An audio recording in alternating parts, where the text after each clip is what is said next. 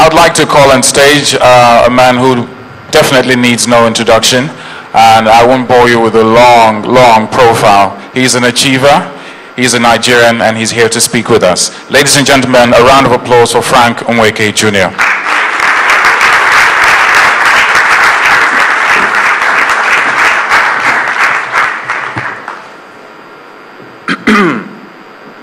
Good morning, ladies and gentlemen. And I want to say that it is a very distinct privilege to have been invited here to share this platform with you this morning.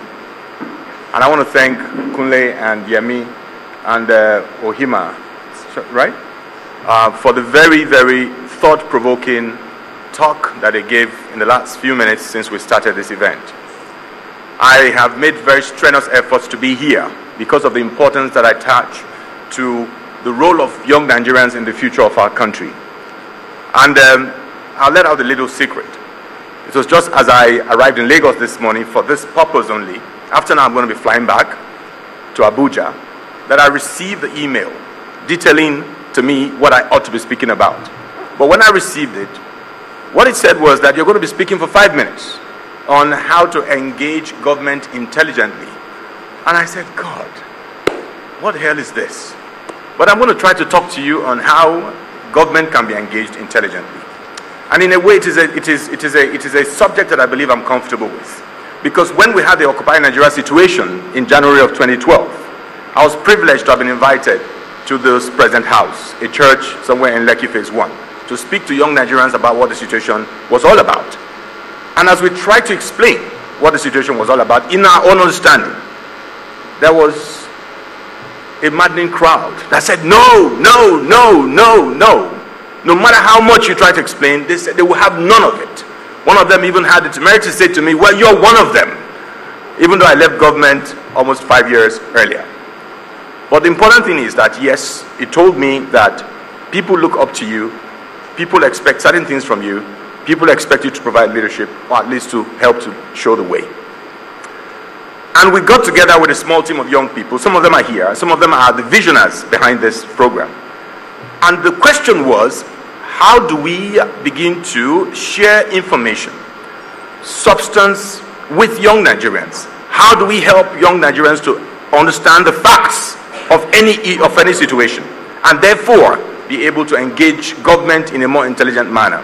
I believe, for instance, that Occupy Nigeria presented a very profound opportunity, not only for government to reform our institutions and change the way we do business in Nigeria, it provided opportunity for Nigerians to hold government accountable. Both parties failed, including myself. We failed. And that is the context in which I see what is happening today about Gen Voices and the vision that's been shared with me with some of by some of the people who are behind this program. And I want to say to you that I believe very strongly that the future of Nigeria is in the hands of Nigeria's young people. We have one of the youngest populations in the world. But what is this population going to do? This population can do either of two things. This population can actually decide to learn, get an education, understand what is going on, and hold people in positions of authority responsible, accountable. I want you to mark this. People in positions of authority. The fact that you're in a position of authority does not make you a leader. It's two different things. You must understand this.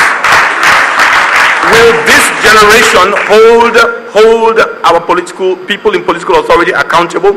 Or will this generation choose to simply complain perpetually, do nothing about it, and then turn around and blame everyone else except themselves? I believe that leadership and followership is shared responsibility. And we cannot afford to abdicate our responsibility as citizens. I don't know how many of you follow the situation in our country today. What is happening in the National Assembly, for instance? I listen to the drumbeats of war, the irrational statements that are coming from every quarter. I want to see what young Nigerians have to say. When it is expedient, the political class have reason to actually encourage young Nigerians to come out as thugs while their children, their families are in some of the most exotic places around the world. I've never seen any of them in front saying, listen, because I believe in this, I'm going to go forward with it. They have often incited helpless, hungry, poverty-stricken Nigerians who have no education. And the education that they were denied because of the incompetence of our political leaders. And yet we're happy to stay in front. We've seen young Nigerians, entertainers, who are happy to be used when it is time for the political campaigns and jettisoned immediately after the political campaigns. And I'm saying to you, do you have any sense of dignity? Do you understand what it means that somebody can pay you just a couple of millions as a license to go and steal billions? Today, it's no longer news. We have the pension scams, 120-something billion. Do you understand what it means for 123 billion to be taken out of the pension funds? And the banks cannot show where it is. Nobody seems to know where it is. In this 21st century, it makes no sense to me. And so, Gen Voices, what I want to say to you is, I'm going to quote for you the words of Barack Obama. Barack Obama said at the end of his campaign that one voice can change a room. And if one voice can change a room, it can change a state. And if one voice can change a state, it can change a country.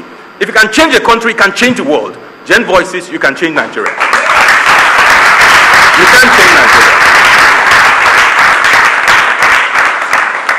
My last point, Nelson Mandela, Aung San Suu Kyi of Myanmar. They spent the greater part of their lives. They made huge personal sacrifices. Several times, Nelson Mandela was going to be released. And he said, no, it's not about personal freedoms. It's about human freedoms. And so I am not going to be out of here. I'm not going to walk out of here unless I'm sure that my people will be free. Aung San Suu Kyi did the same thing. She was offered several opportunities to be out of jail, out of house arrest in Myanmar. But she said, no, my people must be free. And today, South Africa is a democracy thanks to the likes of Nelson Mandela. And today, Myanmar is on the path to democracy thanks to people like Aung San Suu Kyi. In order to engage government intelligently, you must be clear what your rights and responsibilities are. You must have the courage. You must have the staying power. May God help our country. Thank you.